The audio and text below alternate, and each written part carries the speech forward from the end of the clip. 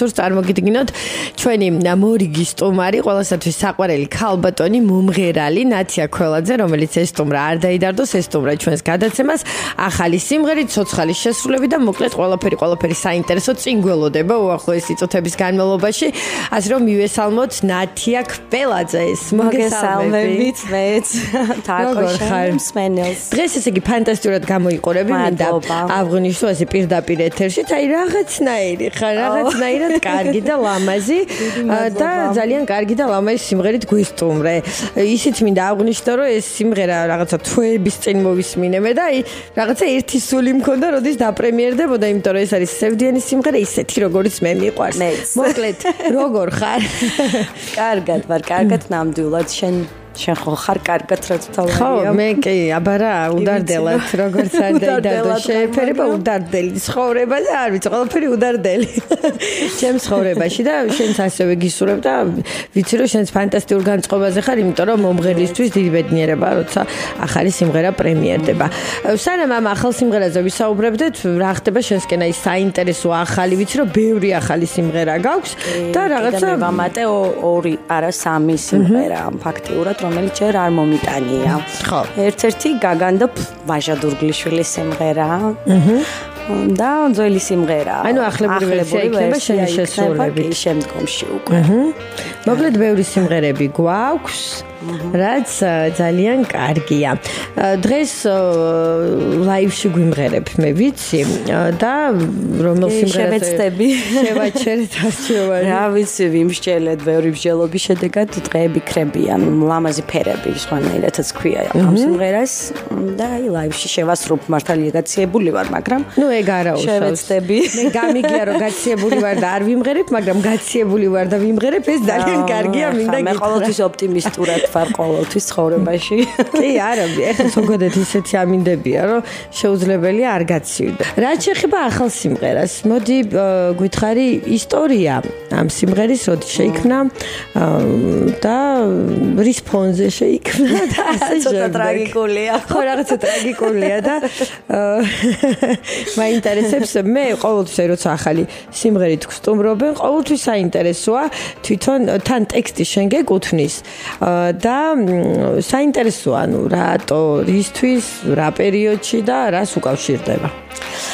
ანუ სიმღერის ისტორიას რაც შეეხება, ზოგადად გადმოვეცი ქალის ტრაგიკული სიყვარულის ისტორია, რომელიც მაინც იმედით მთავრდება. ეხლა არ მინდოდა რაღაც ისე სევდიანად დამესრულებინა და ეს სიმღერა მიუძღვენი ემიგრანტ ქალებს, რომლებიც წასულები არიან საზღვრებს გარეთ. უმეტესობა იცის თაკო რომ ოჯახები დაშორდნენ, ზოგი საბოლოოდ დაშორდნენ, ზოგი რაღაც ზოგი საერთოდ დაშორდა, მაგრამ ოჯახს იქ მაგრამ აი იცი რა ტრაგიკული სიყვარულის ისტორია აქვს მაინც ხო ეხლა გაშორებს მანძილი ძალიან ისეთნაირად არის სხვანაირად ახსაქმელია და ემიგრანტ ქალებს მიუძღვენი ეს სიმღერა ტექსტი ფაქტიურად.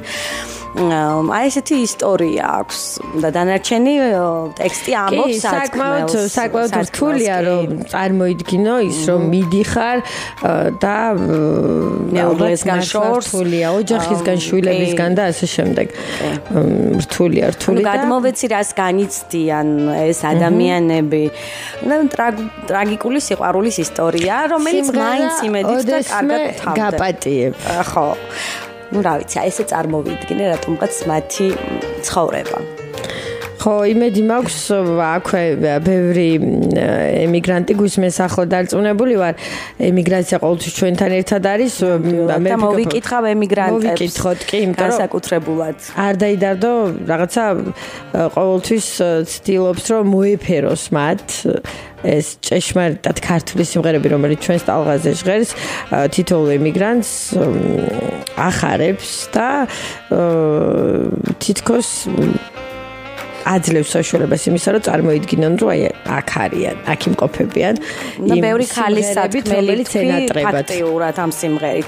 ბევრი ქალის სათქმელი ის რაც აწუხებთ და ძირითადად რა ვიცი, ეს წარმოვიდგინე, მაგრამ ემიგრანტებს უძღვნა მოკლედ ამ სიმღერას. ძალიან კარგი.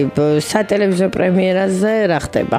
სატელევიზიო პრემიერაზე ჯერჯერობით მოლოდინის რეჟიმში ვარ. თუმცა დაპრემიერდება ეს სიმღერა აუცილებლად. ფიქრობ კი.